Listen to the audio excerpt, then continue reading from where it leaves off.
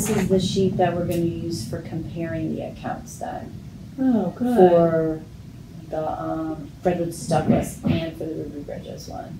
Okay. I thought that was a good one. So are you asking them for like a certain amount of evidence or comparing? I'm just wondering how, if well, you're the evidence, saying like put one thing down, or if you're saying probably, a minimum of 3 examples, or. Well, I'll probably only have them put down, because they'll actually be looking at this.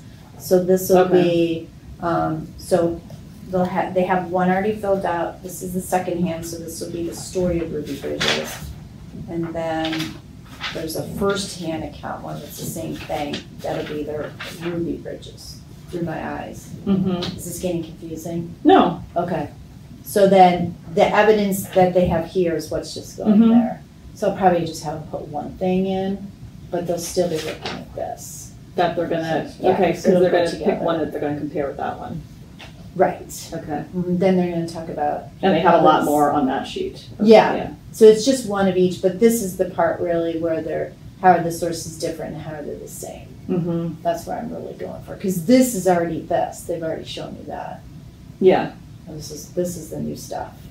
For this one too, I didn't read through all of this yet, but so you could already have this in here, but I'm just thinking for your higher level ones, you could always challenge them to write more. More, yeah. Because I don't know how big your students write, but there might not be a whole lot of space on that. Yeah. Yeah, so this is what we're doing for Frederick Douglass. And so Thursday and Friday we do using the same graphic organizer, but 2 separate. Okay, and that one's going to be the primary source and then the letter that he. Right. So primary source, it's first-hand account and second-hand account. And it's for both of those, Ruby Bridges and that.